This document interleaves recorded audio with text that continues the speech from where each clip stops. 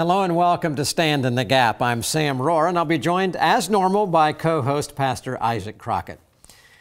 On this program, we cover ongoing issues of cultural consequence, often without easy answers, and we do it from a biblical worldview perspective. The reason for that is because we believe that the Bible contains all the answers we need to address every issue before us.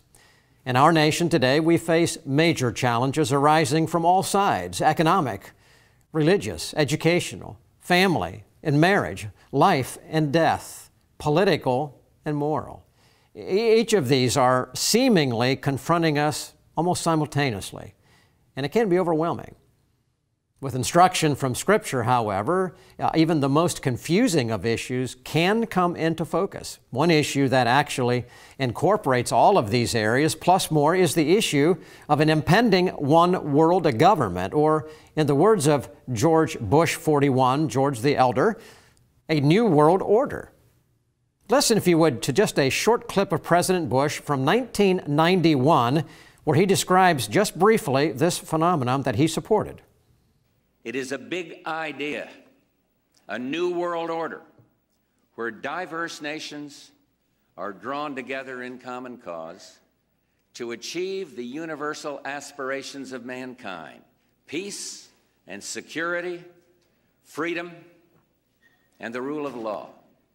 Such is a world worthy of our struggle and worthy of our children's future. Well, in this clip you just saw, then President Bush clearly outlined his vision for this new world order, as he phrased it, that he positioned as something the whole world would actually want, would actually expand the American experiment in freedom, and would solve all of the world's problems. He and every president since him, except President Trump, has aggressively attempted to advance this new world order using the power, the finances, and influence of the United States to do so.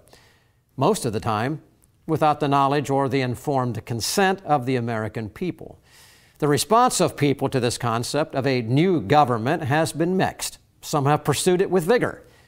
Others opposed it for many reasons, with many because it resembles what the Bible refers to as a supra-government, to arise in the end days, run by the Antichrist himself. Now, our theme for this week and next in Part 1 and Part 2 will revolve around what is meant by the New World Order or global government. Our theme is this: advancing global government, the Great Reset. We're going to define the term, identify the who and the what, the where and the why, and the when and the how. Today, to help us walk through this subject area, we're going to invite in just a moment Leo Hohmann. He's an investigative journalist, author, a longtime writer for WorldNet Daily, and author of a 2017 book entitled Stealth Invasion. And with that, let me welcome to the program right now Leo Hohmann. Leo, thank you for being with us today. Absolutely. Thanks for having me on today, Sam. Leo, you are one of the finest investigative journalists that are out there. I want to say that publicly because I've come to highly respect you. On this theme, you are an expert. Let's get right into it. I'd like you to define this concept of New World Order or world government, and why, so we're established as we discuss it going into these two programs. And also address this a little bit. George Bush, that clip I played, he spoke about a long time ago. Is this concept of a new world order, a world government, however you define it to be, is it actually something new, or is it something that's been around for a long time? Sam, I believe it's been around since the dawn of Satan's release onto the earth. We saw this going all the way back to the Tower of Babel, when nations were enticed to build their own utopian society without God. There's nothing wrong with, trying to improve the world, trying to improve conditions. But when you keep God on the outside and you try to do it only with man's wisdom, that's when the problems come in. And that's where we see exactly where we're going with the quote unquote New World Order clip that you played from George Herbert Walker Bush. And it's interesting that that same phrase has been picked up right on down the line from every president It was mimicked. It was repeated by President Clinton. It was picked up by Joe Biden in 2013 when Obama was president. He spoke to the Export-Import Bank in 2013 and said that we need to move on to a new global roadmap. We need to rewrite the global rules of the road, he said, and he called it a new world order. And so flip forward to 2020, and it gets rebranded as the Great Reset. And we see this being pushed out of the World Economic Forum, and it's being backed by the World Bank, the International Monetary Fund, the United Nations, the British royal family. Prince Charles is all over this, speaking about the need for a, quote, Great Reset. It's really astonishing, and it amounts to a huge Madison Avenue PR campaign, in my opinion, just rebranding this New World Order as the Great Reset. Okay, and Leo, that's a great setup. Ladies and gentlemen, stay with us. We're going to get right into this now and begin to walk into more detail. We're going to come back. We'll pick up with Leo Hohmann as we discuss really this theme today that I've put before us, and that is this, advancing the global government, the Great Reset. We'll be back in just a moment. Truth, flexible or permanent? The Bible, ancient history, or powerfully relevant? Culture, a reflection of enlightenment or warning signs? The pastor, commentator, or frontline combatant? Every day, American Pastors Network speaks to these questions where and when they matter. With hundreds of affiliate radio stations nationwide, a website and mobile app screening today's headlines through the twin lenses of the Bible and the Constitution, educating, informing, equipping. This is the American Pastors Network. The time is now to stand in the gap for truth.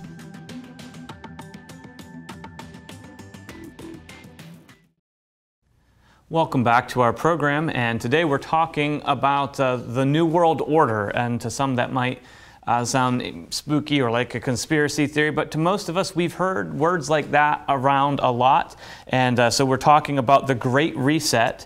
And to talk to us and help explain this, we have our friend Leo Hohmann. And Leo, thanks again for being on. You already started introducing this. We looked at the speech by George H.W. Bush where he talked about it. And so I just, as we get into this thing, it's so complex, and it is sometimes kind of frightening or scary, and it has led to books and movies and all kinds of theories, being propagated out there. So to get some truth, shine some biblical light, on what's going on and some facts, can we start with just identifying who some of these major players are? We've mentioned presidents already, President H.W. Bush, but could we kind of go maybe from that time period, from the 90s forward right now, and just look at some of the other individuals or organizations that are leading us into this, Bush called it a New World Order. I think today we're seeing it called other things like the Great Reset, as our title alludes to. Who are we looking for who are the people saying these things? Basically, Isaac, you're looking for anyone in the establishment. By that, I mean the media, the mainstream media. Time magazine, for instance, just devoted an entire issue to the Great Reset. It was on its cover. They're pushing this out big time. It's being pushed out through our university systems and our schools. Our school systems have been grooming children over the last decade or decade and a half to be, quote, global citizens, not citizens of the United States, okay? Global citizens. We see the consolidation of all industries over the last 20 years. We seem to be ignoring the antitrust laws. We think bigger is better. That's because the bigger that companies get, the more consolidated that the industries get, the more easily they are to be controlled. And so you see the establishment already buying into this idea of, okay, let's not think about America first. Let's think about the globe first. The Vatican has bought into it. If you read Pope Francis's latest encyclical, he talks about the need to no longer be ruled by national sovereignty, that we need global cooperation. Again, bigger is better, and they have a template for all of these regions. They're trying to de-emphasize nations and emphasize regional government, which will eventually be expanded into one big, huge global government. And Leo, we're talking right in this segment, the who and the what. You're identifying a lot of the who. You used the word establishment. I've often used the word the establishment, and I divided them into the religious establishment and the political establishment. You talk about the Vatican, the Pope, the religious establishment. But then there is there are the Marxists that are a part of all of this. There are globalists. I would often view them, and then there are Islamists. I've tended to put all of them together because they seem to work. Comment on that if you would. But then, from the what perspective, go here. What is it? What common elements of ideology? What common goals? What is it that pulls these globalist-minded individuals that no longer want national borders and national sovereignty and no longer national citizens, but as you were describing, world citizens? Identify some of the what that pulls these disparate groups together into this effort to implement what would be ultimately a one world government. Well, the who, let's start with that, Sam. You mentioned the Marxists and the Islamists. These are nothing but battering rams that the global elites are using to wear down what's left of patriotic, God-first America. We in America, our tradition is that we get our rights. Our rights are natural rights or inalienable rights, meaning they come from God. And they cannot be taken away by a rogue government. But that's what we're dealing with as far as the what, when we talk about the Great Reset, which in my estimation would be more clearly defined as the Great Transformation.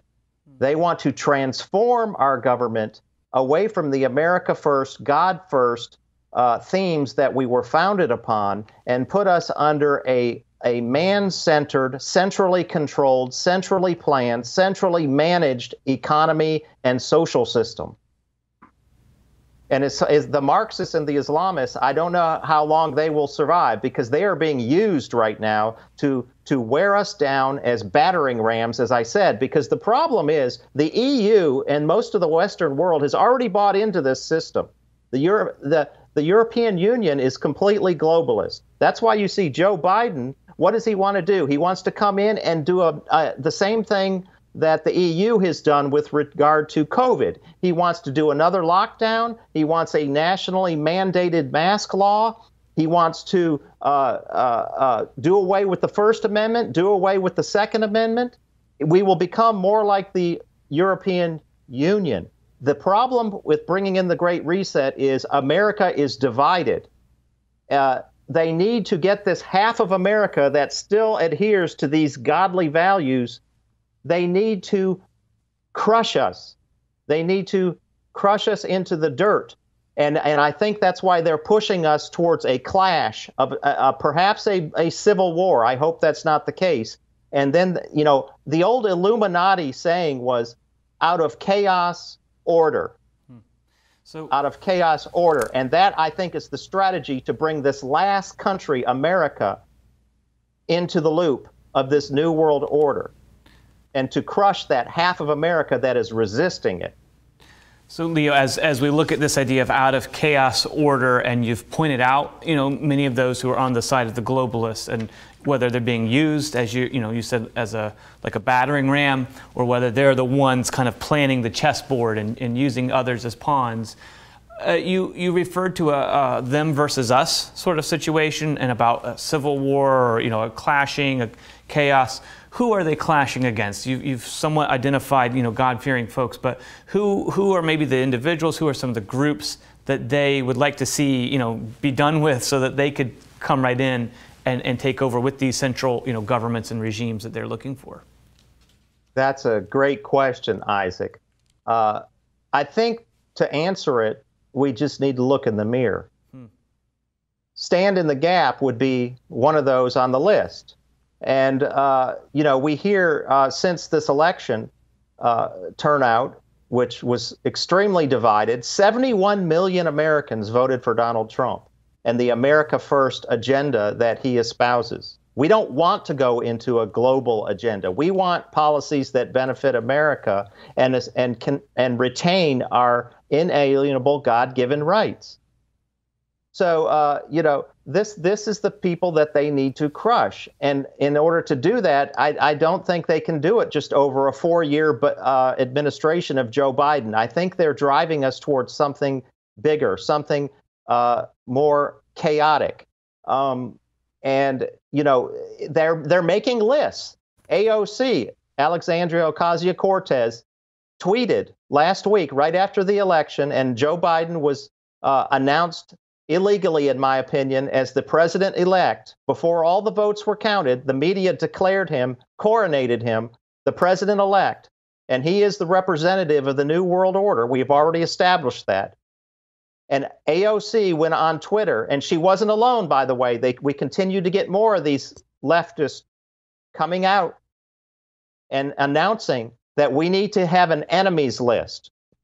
We need to be making a list and checking it twice and hold these people who supported Trump accountable for their crimes. And these are the words, and this is the rhetoric they're using, people. And so it's time to wake up. This is not going to be business or politics as usual. We have an enemy, and this enemy is ruthless. Leo, let's pick up on it just a little bit before we get into the what. You've already described some of that, but as far as those that are opposed, now you didn't bring it in, but I'm going to put it on the table.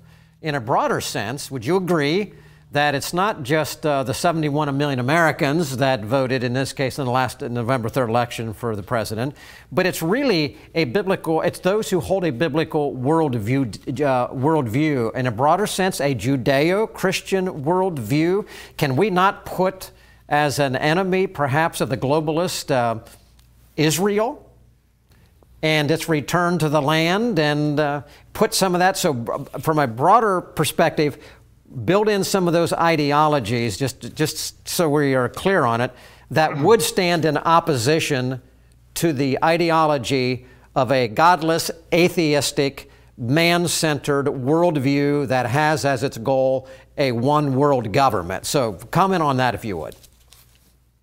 Well, Sam, that's an interesting question. The 71 million, you're right. They won't all stand.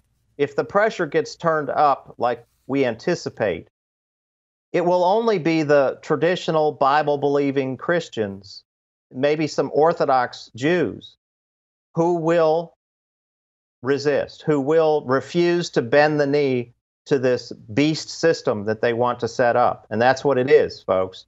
Whether God may give us more time, we don't know, but it's staring us in the face. And when push comes to shove, it's only going to be the Bible-believing Christians and some devout Orthodox Jews, mainly, who will stand. There'll be some others who stand with us, but not many. And so that is what that is who they have in the target sites. And Leo, that was very clear. And ladies and gentlemen, I hope that you're picking this up. What we're describing right now, and the reason that we wanted to bring this issue forward, is because it is real. The push towards a global governance has been in the news for a long time. It's been in various aspects of implementation for a long time. And it has come front and center in this most recent November 3rd election. And at the time of the recording of this program, these elements are not worked out. It's going to be working itself out in the months ahead of us as we go into 2021 and beyond for a lot of reasons. We want to establish that so you all are aware at this moment. Now, we're going to break away. We're going to come back, and we're going to come back and ask Leo to give his comments on if you're just picking this up right now, why it should be that you should be interested in this subject, not run away from it, not ignore it, but be interested in it and then respond to it. We'll talk about that in just a moment. Stand in the Gap is produced and recorded in the studios of WBPH Philadelphia, positively different television.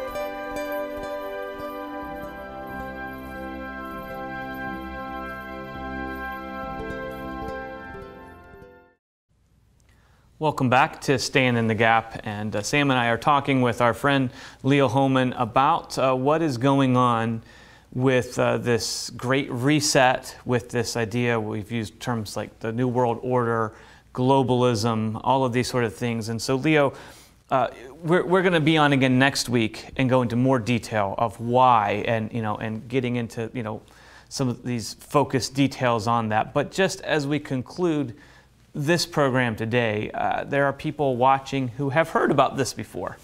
And some of them, are being enlightened. You're telling them things that maybe they haven't heard before. But I think we've all talked about a lot of what's going on, this push towards this one world government or new world order or a global reset. And some of them are saying, okay, it's never going to happen. Or, well, this has been going on since the beginning, since ancient times. Different kings and emperors have sought for this. It hasn't happened. I'm not really going to worry about it. I'm not really going to care, but I'm not going to do anything about it because there's nothing I can do if I wanted to. And it's, it'll probably go away again. It kind of ebbs and flows. What could you tell those watching right now as to why this is important and why it's important for us as Bible-believing Christians, as people who love our freedom, why we should care and why it's so important? Isaac, you just really set that up wonderfully. You're spot on, I think, with regard to the attitude of so many conservatives and so many conservative Christians, this dismissive attitude that, oh, that's never going to happen, and if it does, it'll be, 500 years from now. We're just nowhere close to the scenario that the Bible so clearly spells out, where we'll have this, evil one world government trying to beat us into submission. But I would just say to them that they're not paying attention. We need to pay attention to the words of our enemy, the enemy of our souls, who speaks through these globalists. It's written in to the United Nations Sustainable Development Goals. There's 17 Sustainable Development Goals that are part of the Agenda 2030 program put out by the United Nations and signed onto by President Obama in 2015, along with almost every other country. Along came President Trump and disrupted all of that. But one of the things that they mentioned so centrally in that document is that this is a plan for all of mankind, all country, every corner of the globe. You don't get to opt out of it. The exact words in the document are, no person will be left behind. Think about that. The United Nations is telling us that in their plan for the world, spelled out in Agenda 2030 and Agenda 21 before that, no person shall be left behind. And so you don't get a choice. You can't hide from it. And so the sooner that you acknowledge it and deal with it within your own personal spirit and within your own family, and hopefully our churches are waking up to this, the sooner that we can have a plan to stand strong and resist it. And Leo, we're going to stop it right there. Ladies and gentlemen, you heard it. This matter you can't avoid. You can't run from it. You can't hide from it. It is coming. The question is, how do we respond for it? These programs This one, part 1, and next week. Don't miss next week. We're going to come back. We're going to talk more about now the why, and we'll fill in further details so that you can be prepared. If you're a believer in Jesus Christ, if you're a Christian, if you love freedom, you do need to understand and prepare. And God tells us what to do. We'll talk about that, but we do need to be prepared. Join us next week again, right here on this program. Thank you for watching today, and pray for us, partner with us in your prayers, in your finances, so that we can continue on this station.